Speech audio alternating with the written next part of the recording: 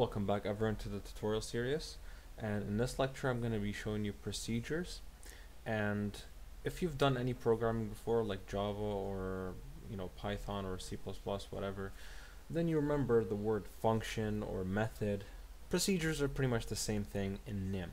Okay, uh, if you don't have a programming background, that's fine, just follow along with me and I'll explain what they are. So let's say you have a variable called a and it's equal to 5, and var b is equal to 6, and you want to do some complex calculations, right? You're doing some crazy stuff. You're going to do var c is equal to a plus b, and then d is equal to c times 10, right? E is equal to c or d, minus 5, and I can say var g is equal to, e over 15, yada yada yada, whatever. We're doing this calculation on these two variables a and b. That's what we're needing pretty much, right? Now imagine we had other variables like a1 equals 7 and var a2 equals 8.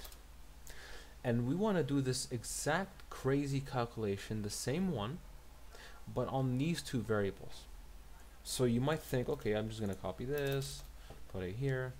But as you can imagine, this will get very tedious, especially if your calculation takes thousands of lines of code. That means if this was 1,000 lines of code, you would have to repeat it again, but for these two variables. Alright, so that can be pretty tiring. You don't want to do that. Instead, I'm going to delete this block of code, and I'm going to make a function, a method, a procedure called, and you start procedures with the keyword proc, 4 words. You call it whatever you want. So I'm going to say do crazy calculation. Alright? And of course it takes in 2 integer values. That's what we need. So to do that, we name it whatever input you want. So I can say var1 and of type int, var2 of type int. And if we want to return something, then we have to specify the return type. So we can say this will return an integer, and you start with the equal sign. And as you can see, this one gets indented automatically.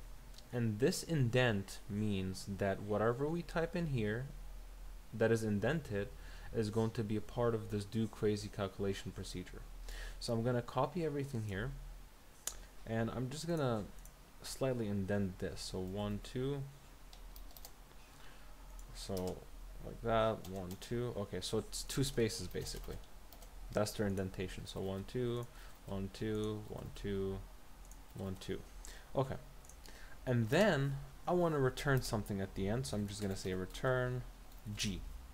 Okay, that's all we're doing. So we're saying do all these calculations, and in the end return this result. This is what we got. We specified an integer return type, so we have to return an integer. Okay, otherwise it's going to complain. So this means we can take this block of code, just like we did with a and b, and by the way, we're going to put var1 here, because this is, we're saying work with our input, not with these two. Okay, so var2. So this way I can come here and say, okay, var result1 is equal to do crazy calculation of a and b, and I can say var result2. I'm going to delete this actually.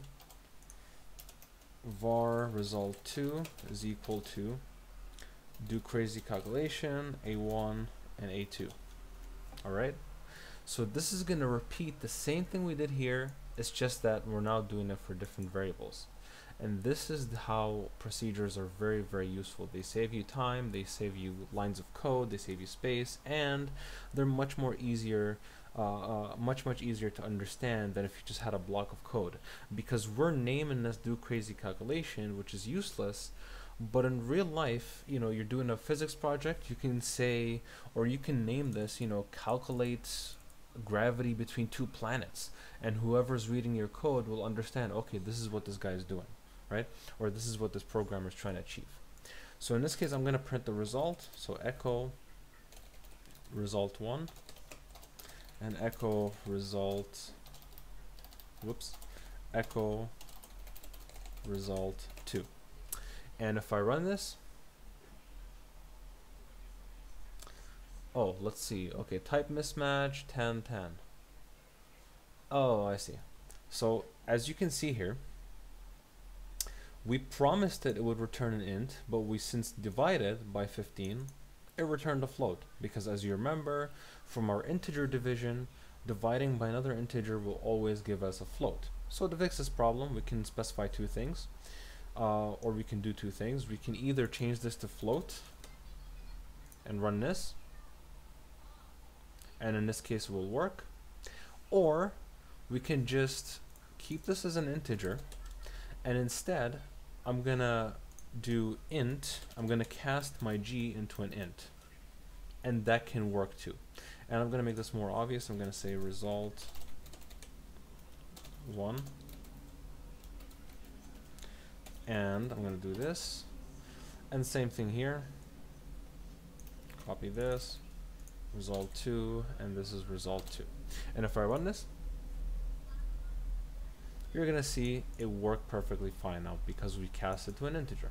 Okay, so that's how procedures work, guys. They're pretty useful. Again, just to recap, you start with the word proc, that's our keyword if you want to define a procedure, the name of the procedure here, your inputs if you have any. If you don't have any inputs or it doesn't take any inputs, just delete this.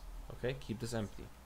We're going to return this, and if you have no return type, then you can just delete this. You don't need this anymore, right? But we need to return an int in this case, so that's what we needed it.